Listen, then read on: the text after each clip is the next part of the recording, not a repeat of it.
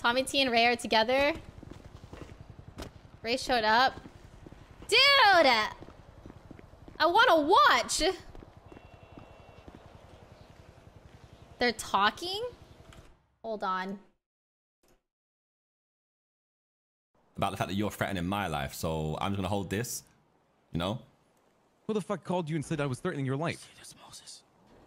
That's on me to know and you to find out, so talk. I've only talked to 3 people. Talk. Outside of my family are here. What the fuck are you talking about? I've talked to Randy and Curtis. And they told me that you were also fucking with me. I'm fucking with you. In what way? They said to me that you were fucking with Ray, like, as I said, behind my back and shit like that, and trying to cause issues with me.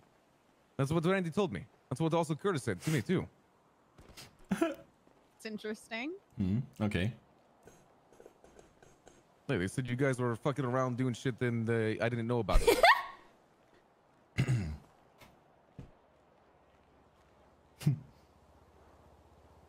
So I don't understand. Now you have AK-47s out because they told you what?